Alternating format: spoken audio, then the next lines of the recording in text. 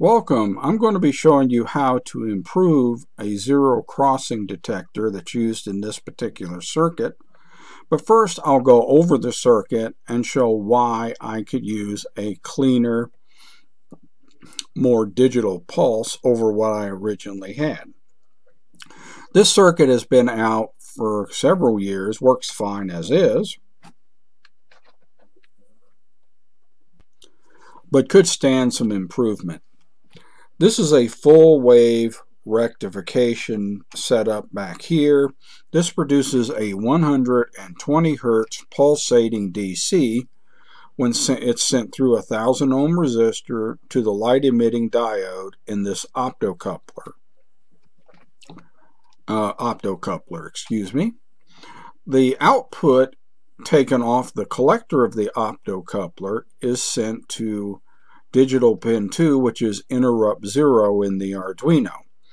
This produces a narrow pulse at 120 Hertz with a period of approximately 8.33 milliseconds. What is the idea here is I get an interrupt. It reads the value of this potentiometer R3.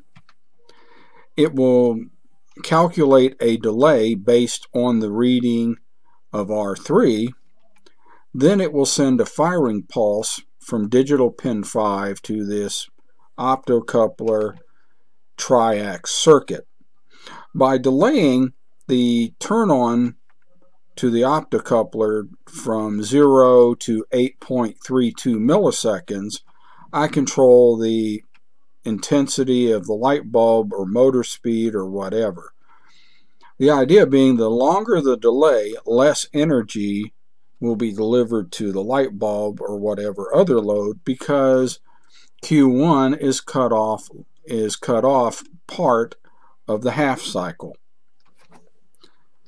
Let's see how we can improve this from what we have. Here is the same circuit again, but I've added some additional components. Test point 1, of course, is your 120 Hertz pulsating DC, same 1000 ohm resistor, same basic optocoupler, same pull-up resistor at test point 2, which is the collector of the optocoupler transistor. Now I've added a 7414 Schmitt trigger inverter. At test point 3, this will produce a clean, narrow, positive, that is +5 to 0 volt pulse. If we invert that again at test point 4, it will produce a 0 to 5 volt pulse. This is what it looks like on my digital oscilloscope. This is the original sine wave. This is test point 2. You see how the signal is sort of ratty, not the greatest thing for triggering interrupts in a microcontroller.